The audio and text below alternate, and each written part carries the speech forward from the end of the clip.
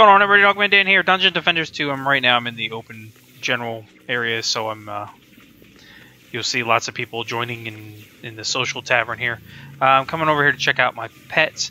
I have been playing this a bit here with Watusi and we've been going through different levels and updating our characters and whatnot. And actually, we'll go over to my stable. As you can see, I've got a few pets now. So I just picked up Growled.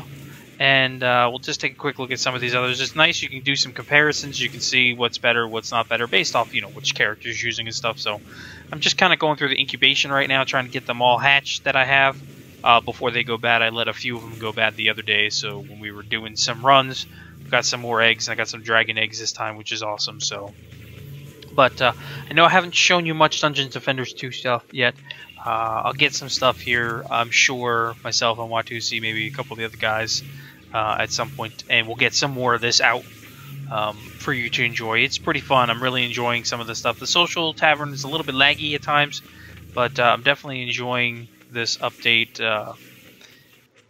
Whoops, like right there, it kind of, and it did it again. Okay, a little laggy, but anyway, so I just kind of wanted to give you a quick update on what's going on.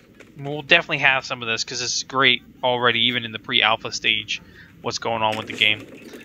Quick look at the characters here, hero deck stats, and all that stuff.